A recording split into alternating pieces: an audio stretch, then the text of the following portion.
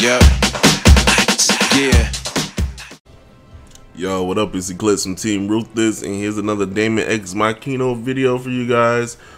This is gonna be about some tips and tricks for PvP dropping. Most of these tips and tricks I'm giving you guys is my experience from Armored Core V. I know it's a different game, but I'm pretty sure some of the things I learned there can help us in this game. So one of my first tips is don't stay in the open. Especially, I learned this a lot in Armored Core, especially in Armored Core, since you had to hug buildings in order to like kick off of them to get speed. But hug buildings, bro, and try to weave in and out of buildings like while shooting and target. In and out tactics really work very well in robot games, in all kinds of games. So hug buildings. Make sure they're not buildings that can collapse on you. If a building collapses on you, it does take a lot of damage. But if you see your opponent hugging a building that can collapse, take that building down. Make him pay for that. Make him punish him for that. It's gonna take a lot of damage from him, and it does a really good stun. It stuns it for a long time. So yeah, hug buildings, weaving it out. It'll help you dodge missiles. It'll help you dodge melee attacks if you hug buildings. Just don't trip yourself up, guys. Don't fly into bullets. I do that all the time. But yeah, so another thing too, especially in 2v2s, stay close to your teammate. Don't stay too close, so close enough to where splash damage will affect them. Like if one of you guys get hit with a rocket launcher, you don't want the splash damage reaching your teammate, or you don't want anybody being able to chain melee attacks off of you guys, because they'll just literally bounce back and forth between you guys, and you guys will not be able to do anything about it. Stay to a close enough where you can help out and get in the fight quick, but far enough where you guys aren't getting splash damage and not getting chained, or missiles aren't flying into both of you. And it's really going to depend on the map on how well you can do this and what kind of build you have, but try to pay close attention to your teammate at all times. That and communicate. Like, make sure you communicate with your team. This game's pretty nice and letting you know when somebody runs out of stamina and stuff. I don't know if it's gonna work like that in PvP, but it does in the PvE against other arsenals. If somebody's out of stamina or something, call that out. Let your teammate know so you guys can focus on fire. And when someone's out of stamina, they literally are kind of, I won't say they're helpless, but you can do a lot of damage, especially when they're out of the area or something like this and they're stuck or falling or something. Like, call that out. Call anything out. Call locations out. Let your teammate know when you need help. Let your teammate know when you're getting heavy fire or whatever. Call this stuff out.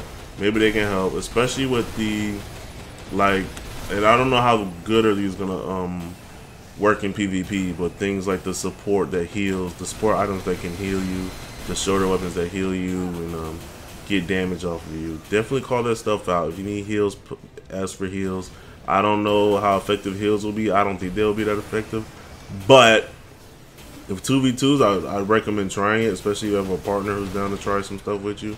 Definitely try that stuff. That's another thing too. Experiment with your builds. Play around, see what works for you, and if you find yourself losing to either a particular opponent or a particular weapon or build, switch stuff up or even copy it. Don't be afraid to copy somebody's build. Like, I don't do that, but don't be afraid to. Like, I mean, I will if I have to, but I like to try to find ways around it while still being able to have like a build I like playing with. But don't be afraid to copy someone's build. Copy my build, whatever you do. Yeah, builds matter. I'm not gonna sit here and lie and say like weapons don't matter and, you know, mods and stuff is not gonna make a difference. They are gonna make a difference, but your skill's gonna make a difference too. It's gonna make a bigger difference too. I could be as fast as I want, but if I can't shoot you or control my aim while I'm speeding past you, it doesn't really matter. But yeah. Also, play to your weapon's advantage. If you are using close range weapons, stay close range, or try to find that range where you do the most damage. As you can, if you guys did not know, weapons have an effective range, or I forget what it's called. but a certain range. And if you see it, that 136, that is the number of the range. Every weapon will tell you what the range is, so you'll do more damage with your when you're within that range. Like, let's see, so that's 9s or 10s when I'm like 130 away. It's about the same. I don't know this weapon's range. So I do way less damage when I'm further away. So I want to be closer. So yeah, play to your weapon's strengths and weaknesses. Like, pay attention to what you do. If you got to be close, get in their face. And pay attention to your opponent's strengths and weaknesses too. If he's running around machine guns, you might not want to be in his face. If he's running around with a sword or something, you're definitely not going to want to be in his face. It's up to you if you want to try to make a build that kind of covers everything. But remember, when you try to cover everything, you're kind of good at everything, but you're great at nothing. So it depends on what you do. I think a lot of people are probably going to focus on one type of play style. They're either going to go straight melee or straight range. But we'll see what works. I think definitely think certain weapons are going to be better than others. And just because it's great in PvE does not mean it will be good in PvP. Especially the lasers. I don't think the lasers are going to be really good. But those are just personal opinions. Also, don't be afraid to run. If you're getting wrecked, get out of there, dude. Like, don't sit there and take all the hits. If you can get out, get out. Like, let your teammate take some of the force, take some of the hits if he can. Get out of there. Like, don't sit there and try to take hits. Or you're better to your teammate alive than you are dead. So if you can get back and just do little hits here and there, it's better than freaking dying right away. So don't be afraid to get out of there. Like, I learned that a lot. A lot of people like to go in there, charge, and like don't want to run away to leave their teammate hanging. Sometimes you just need to bounce. Being dead is still leaving your teammate hanging. Get out of there. Don't be afraid to run. Also, experiment. Experiment. Did I say that already? But yeah, try different things. I said that already, actually. Try different things. Play around with your build. Play around with different kinds of weapons that you probably don't see people use too much. But yeah, I already said that. Also, shifts. I don't use these enough. I kind of forget about them, but they do make a big difference in terms of damage, speed, and defense. Like, look.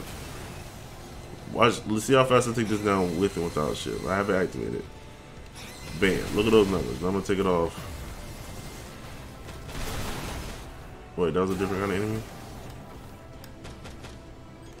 Oh, hold on. They're a different kind of enemy. Hold on. Let me show you guys. Alright, so they're both sentinels.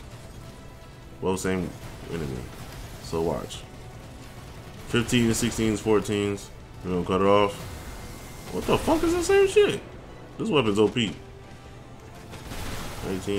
19. 30s. 30s! Especially if it's effective, bro. Actually might be the range. Might be the range where I'm at. I'm tripping. Oh shit, blink. Oh my god, I did not mean to do that. Alright, whatever. I'm gonna stand in the middle. And I'm gonna show you guys the difference.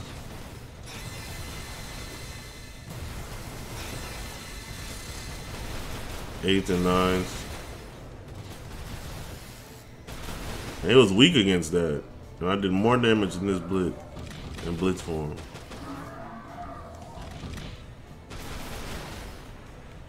Anyways, it does a big difference. Also, look at mobility too. I'm way faster when I pop that. Now this. Way faster. Don't forget to use your shifts. I don't use my shifts as much, but don't forget to use your shifts. Also, Mirage. If you're getting jumped, this might save your life. Even if you use it as a decoy, like just pop it, move back. Maybe they'll think that's you. Don't be afraid to pop Mirage. It's probably going to be a really good escape tactic. Use it to get out of there, especially if he has a lot of homing attacks or missiles. It'll probably help you way more than you think. I don't know how much damage that thing actually does. I wish they kind of showed you the numbers. But I think he's just as strong as you. But yeah, Mirage. Mirage is probably going to be annoying as fuck, actually. Definitely use Mirage. Especially if you don't have a Femto build, lasers and all that, pop Mirage, bro. You just don't waste your Femto, man. Use it. Use it because you're just going to lose out if you don't. Either use it in your shifts or use Mirage. Mirage is pretty beast. But yeah, that's it, man. Also, one thing about builds. Yo, mess with the auxiliary. Mess with these auxiliary weapons. I think they're really gonna help in PvP. You have the ammo. I think ammo's gonna be important. The trip mines. Yo, trap mines are pretty good. At least for me. I think they're gonna help against. I think they'll be good both as defensive weapons with melee builds, against melee builds, and offensive weapons using a melee build. They do a lot of damage. They do a lot of knockback. They're pretty cool. Flame grenades. I don't know how I feel about the grenades. But yeah, flash grenades might be okay, but I don't know. Yeah, the shaft flares to get missiles off you, those should really do good. Herms, especially for bulky builds, dude. Use this to catch up. I think this will be better on bulkier, slower builds that don't have any speed than it will be for lighter builds that are super fast. But I think this, don't be afraid to try this out, man. Propellant tank, if you're using lasers, femto weapons, and you don't have a propellant tank, I don't know what you're doing. You should definitely have one of these. If you have more than, in my opinion, you have 2 or more femto weapons, you should probably have a propellant tank. Down booster, I'm still playing with this. I don't know how I feel about this yet. It's kind of cool sometimes. I kind of use it like I do in Gundam Versus, where you can drop down really quick, but the landing time is kind of slow, so I don't know how I feel about that yet. Cooling system, this will be really good for melee builds and people who are really fast and want to boost everywhere. Radar jammer, I don't know how I feel about this yet, because I don't know the range. It might be really good. I don't know. I'm probably gonna use this in PvP, but I don't know how effective it is or how effective it's gonna be in PvP. But this might be a game changer. Don't sleep on that. But yeah, definitely check out the auxiliary stuff. Check out this. Again, I don't know if like the shoulder support weapons are gonna be that great with the heals and whatnot. But definitely give those a shout out. Blitz might be okay. I don't know. I don't know how I feel about Blitz because they seem weak, but they do seem annoying, like easy damage. But yeah, definitely try out with stuff. I'm not gonna show y'all everything because I'm trying to get these dubs. So I'm not gonna show y'all everything. I'm trying to get these dubs too. But so y'all gonna have to figure some of this stuff out. But yeah, pay attention to your stats, man. Know what your mobility, your ammunition. Look, play to your strengths, man. Just keep playing to your strengths. Okay, but that's pretty much it for my PvP tips. I don't know if I forgot anything, but yeah, lay down in the comments what you guys think we need to do for PvP or what you need to do for PvP. If you don't want to give up your secrets, I understand. But yeah, 2v2s, gotta remember to play as a team. 1v1 should be really fun, and use 1v1s to experiment with your builds, man. If I think personally, team-based games are way more fun to watch and way more competitive. But 1v1s, definitely use that to test your build and do dope. Show me some stuff, man. Play around. I'm really interested in seeing like a sniper build. I have one. I haven't really messed with it too much, but I'm really interested in trying to make a sniper build works. My only problem with sniper builds is the ammo. But I'm really interested to see that. But yeah. PvP is 2 days away, guys. I'm ready to play, dude. I'm ready to play. I'm ready to fight some people, man. I'm thinking about trying to do a tournament or something. I don't know if I'm gonna do that yet because tournaments take a lot of time. I don't even know what format I do. I don't know if I do 1v1s or 2v2s. I don't know if it'd be like a ladder system. Probably would have to be a ladder system because I'm not trying to be there all day.